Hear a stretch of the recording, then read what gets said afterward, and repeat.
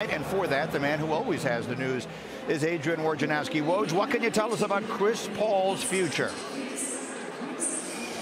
Hey, Greeny, I'm told that the Phoenix Suns and Chris Paul, his representatives, had a series of conversations today to start discussing his future in Phoenix, including the possibility that the organization could use the waive and stretch provision on his contract prior to the June 28th date to guarantee his contract. If he's waived ahead of that date, the Suns only owe him $15 of the $30 million on his deal. That creates some salary cap space over time. Now, Chris Paul wants to remain with the Suns. He wants to be back with Devin Booker, with Kevin Durant.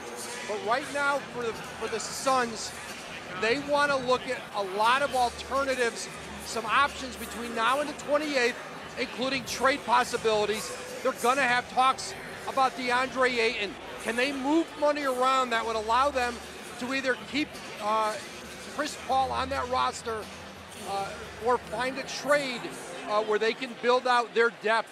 But I'm told Chris Paul and his reps, they want an answer on his future sooner than that June 28th deadline.